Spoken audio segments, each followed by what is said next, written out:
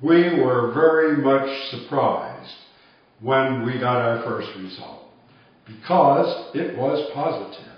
We got a strong positive curve seen on the picture, as you can see, and it was an immediate response very similar to the type we got on Earth with soils containing living microorganisms.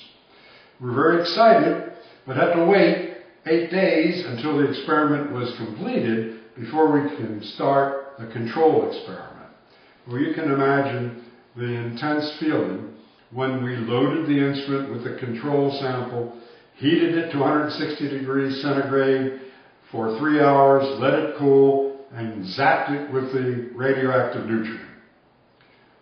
Well, nothing happened. There was a nil response. Right there, we could have gone home.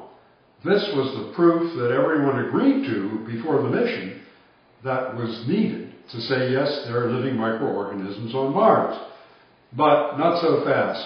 Nothing ever goes as planned, and scientists are eternally skeptical, as they should be, and especially about such an important experiment, which NASA had stated might be the most important experiment in the history of science if it detected living organisms on Mars. Doubts immediately began to arise, and we had to cope with these.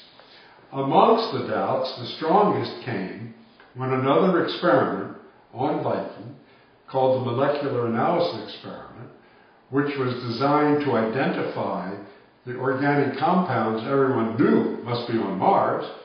Just as on Earth, organic compounds were bombarding the planets, both of them, with comets, meteorites, and so-called interplanetary dust particles, which contain organic matter. That's how the Earth got its organic matter, from being bombarded from space. The same was undoubtedly true for its neighbor Mars. So our interest was in identifying those compounds on Mars, but the instrument called the GCMS not only did not identify any organic compounds, but it found none. Zero. It reported no organic matter. What a dilemma. NASA contemplated this, as did other scientists. How can you have life if you have no organic matter? It was decided there must be no life on Mars. There is some weird chemistry or physical effect that is mimicking life. No one doubted the results of the GCMS. Instead, they doubted the results of the label release experiment. Well, the first theory offered to explain away biology was that the label release response came from soil that had been activated by ultraviolet light. Because the ultraviolet light hitting Mars is many times as strong as that hitting Earth, since Mars has such a thin atmosphere. The theory was then, ultraviolet light would prevent any life from forming and also would destroy all organic matter, and that would explain the results of both instruments. We were able, by some quick thinking, to destroy that theory.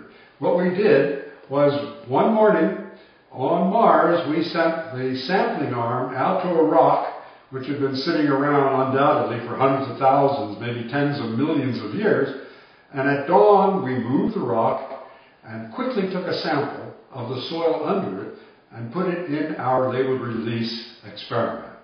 And lo and behold, we got the same result as we got with the samples we took from the surface of the planet in the broad daylight. And the control also was nil. So we clearly showed the effect could not be from ultraviolet light. But then other theories promptly sprang up. In all, in a short time, some 40 theories sprang forward to explain that our results were caused by chemicals or physical activations of some kind.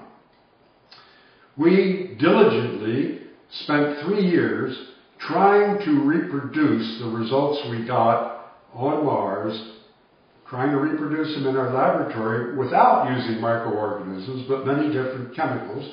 Those are the ones proposed.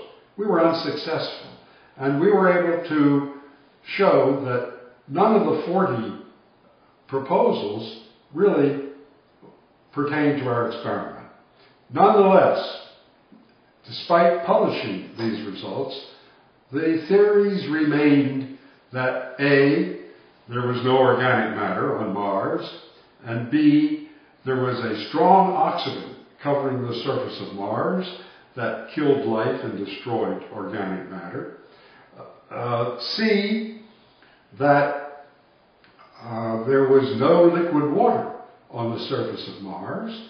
And then another complaint was lodged that in one of the experiments that we did on Mars that was not part of the original program, not required, but that we added on as a scientific curiosity, was to see whether after the experiment had run its 8-day course and the curve of evolving gas had flattened, if we injected a second dose of nutrient, what would happen? On Earth, commonly, you would get a second response as the organisms got new food and started digesting it, producing more gas. When we did this on Mars, however, we saw about 25% of the gas that had already been produced disappear. It had obviously been reabsorbed into the soil. So the people who felt we could not have detected life immediately said, that's not the way things are with biology, therefore it must be a chemical, and the soil must be basic or alkaline. When it's wet, it reabsorbs carbon dioxide that had been emitted. Well, let's go down those objections. We already showed that the ultraviolet light could not have produced the experiment. I guess then it was the organic matter that remained the strongest objection. We showed in a number of studies that the GCMS was not nearly as sensitive as our label release experiment. In fact, the experimenter of the GCMS said it took 3 million microorganisms in his test to render a positive for organic matter. Remember, I told you our experiment could detect 10 microorganisms. So we were 1 million times as sensitive as the organic analysis instrument. And therefore, it was quite possible. Both instruments were right. We detected microorganisms, but they were in small numbers that could not be detected by the organic analysis machine. Further research showed that there were other problems with the organic analysis machine, and just recently, as I will explain in a minute, it was impugned so that it no longer represents any threat to the results that the Viking label release experiment got. Let's go to no liquid water on Mars. Actually, Viking itself indicated liquid water on Mars when, during the rising day, the footpad temperature rose and got to the freezing point of 0 degrees centigrade and stopped rising for a while. This is indicative that ice is present, that when the melting point of ice is reached, the temperature does not keep rising because the energy of the increased temperature is used in melting the ice into water. And this is a signature for liquid water. That occurred. And even though we published that, it was not widely recognized. So my son, who by this time was a PhD physicist, and I produced a paper showing that on the basis of thermodynamic theory, there must be liquid water in the soil of Mars, particularly and especially under the ice which is shown in the photograph taken at the Viking 2 landing site.